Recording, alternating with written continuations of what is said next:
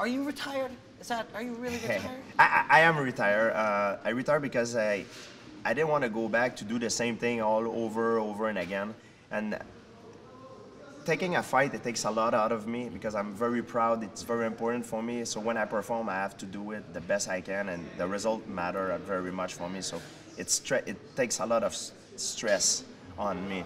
I didn't want to take another training camp of 2-3 months, maybe 6 months with the whole building up with the promotion and everything out of my life to fight another guy that I don't have nothing to gain, like, I mean, in terms of legacy. If I fight someone and I take 6 months of my life to focus on it, the sparring, the stress, everything, and I've, you know, to focus myself on it, I would need that to be worth it for me. Not only money-wise, but legacy-wise and satisfaction-wise. That's why I want. Yes, that's why I wanted to fight Khabib, because I could have lost big, but at least I could have win big.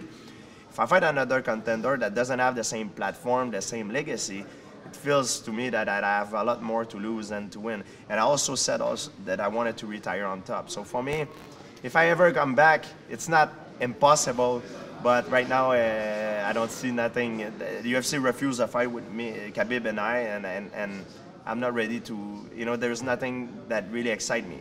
Doesn't mean that, you know, these guys are incredible. Every challenge is dangerous, you know, but I feel like I have a lot more to lose. It's crazy because you would love to fight Khabib. He would love to fight you. Yeah. You guys would love that experience. Everybody would love to watch it. I mean, we would die to see that fight. It doesn't make any sense that it's not a fight. It makes sense in a way that my agent explained to me that maybe he represents a significant investment for UFC. He reached a different type of clientele, maybe on the Middle East, in the Muslim world, you know, idolizing him. He's like an icon. And imagine that they invest a lot of money to promote a big fight between Khabib and I win the fight. I'm out. You know, I'm not interested in signing a fight with Khabib and guarantee them that I want to go back to fight another contender. And this fight, for me, didn't need to be for a title, or it could have been in a catch weight. I would have be interested of doing it, but UFC had other plan for Khabib.